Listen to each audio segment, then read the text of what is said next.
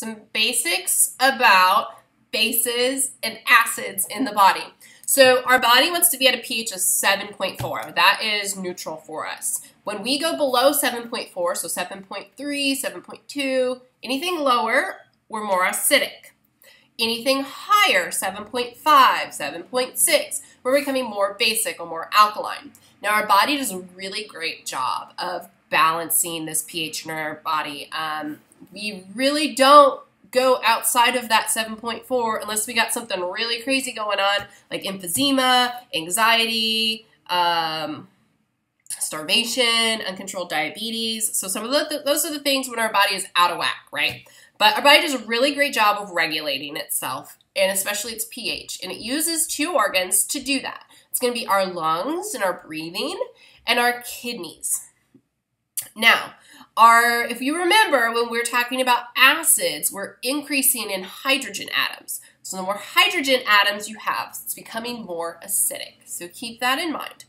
Now we have two buffers in our body, carbonic acid and sodium bicarb. Now these are going to help us help the lungs and the kidneys regulate our acid-base balance.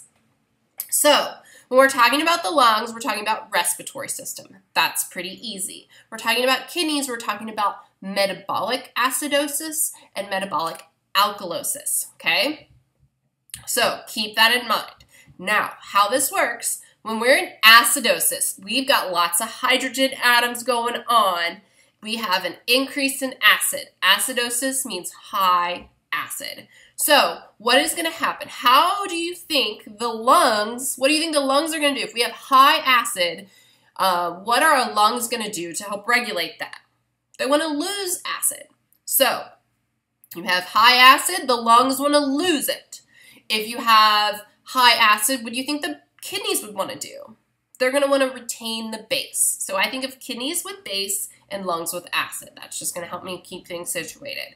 So acidosis, high acid. Lungs are going to start losing that acid. Kidneys are going to start retaining base. Alkalosis is the opposite. So alkalosis is a low acid. Excuse me. A low acid, our kidneys, what do you think our kidneys are going to want to do when we have a low acid? They're going to lose base, right? Makes sense? Our lungs, when we have a low acid, what are the lungs going to do? They're going to start increasing acid. Okay, so if you can just remember one of these, it's going to help you remember all of them, right? So acidosis, high acid, lungs lose the acid. Alkalosis, low acid, lungs retain the acid. And then just keep in mind, kidneys do the opposite with the base, right? Got it. Okay.